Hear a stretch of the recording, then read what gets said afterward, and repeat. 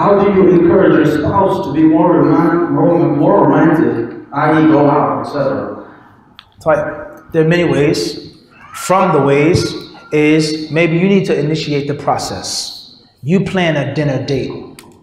You plan a vacation. You plan a place where you guys take a walk in the park. You plan something nice and you tell them about it and you set it up. If your husband's a bit slow, a bit thick-headed, a bit dense, a bit stubborn, do it again. Do it a third time. And make sure that when you guys go out, you express to him how happy you are, how lovely it is, how nice it is in this park, in this restaurant. And perhaps he'll catch on. Perhaps he'll get the idea.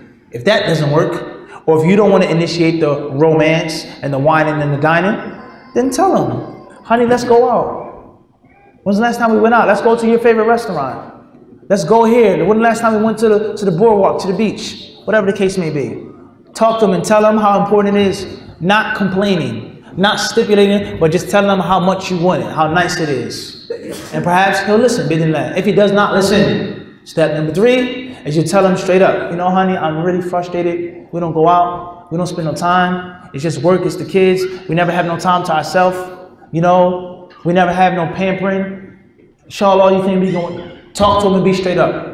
If that doesn't work, then talk to somebody that can speak to him. His mother, his father, the brother that he respects, his teacher, or ask a question in the class. Yeah, Sheikh, what's the ruling of a man who never has any romance with his wife?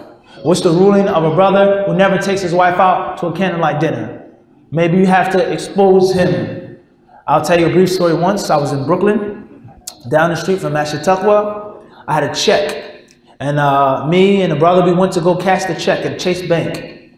So in this bank, I saw one of my students. This is before Hadith disciple era. The disciple, but before the disciple era. He was a student. He was a young brother. He was from Bangladesh. Nice brother. He would come in the masjid. He was sharp. He would always speak. He would always run to me. He would always sit in the classes. I want to go overseas, yeah, Sheikh. I want to go to South Africa. I want to write me a tazkiyah. He was a beautiful, brilliant young brother. So I saw him in the bank. And I saw some of his little brothers, and then I saw his ummi that I never met before. So I gave him a shake, gave him a hug. How you doing? How you little brothers? Assalamu alaikum. This is Sheikh Mufti, alhamdulillah, the sister, she said. So I wanted to go, you know, finish cashing my check. She said, yes, Sheikh, yes, Sheikh.